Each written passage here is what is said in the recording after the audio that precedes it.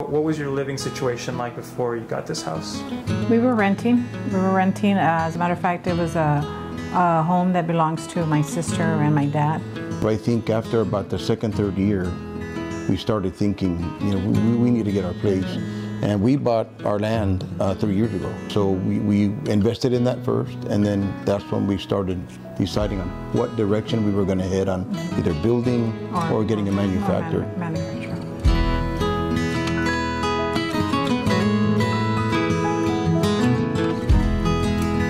What led you to ultimately choosing a manufactured home? For me, it was, I guess, our land. There was just something about our land that I think a manufactured home was the perfect thing. So many misconceptions on manufactured homes.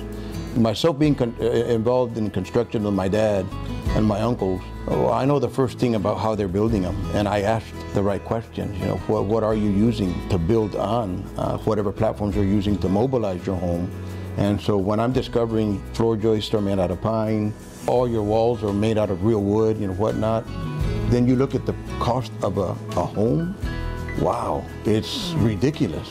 And when you can get something like this for literally almost half the cost, and it's just as good, maybe better, it's a no-brainer. It's a no-brainer.